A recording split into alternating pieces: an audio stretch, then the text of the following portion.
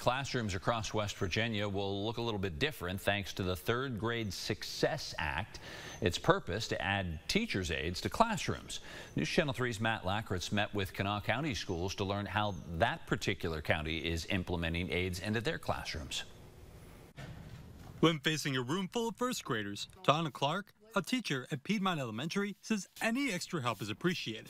And thanks to the Third Grade Success Act, she's now teaching students with the help of an aide. Being able to utilize the aides in the classroom is amazing. Kanawha County Superintendent Dr. Tom Williams says the Third Grade Success Act is an attempt to help students be successful in both reading and math by the end of third grade.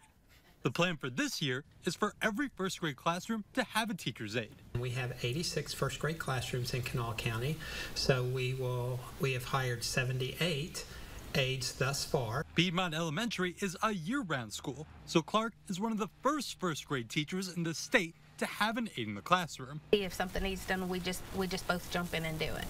It's literally just like having a second teacher in the classroom. Clark says having an aide in the classroom also allows for more one-on-one time, something that wasn't always possible with just one teacher and so many kids in the classroom. Williams says the funding for their aides comes through the state, and it's not something they would be able to afford without their help.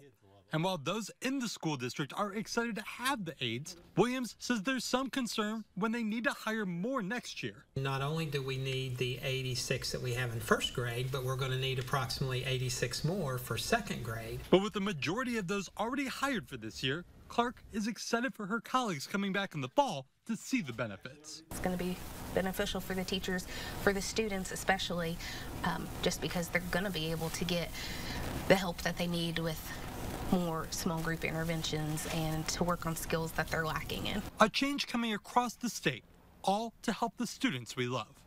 Matt Lackritz, WSAZ News Channel 3, Kanawha County.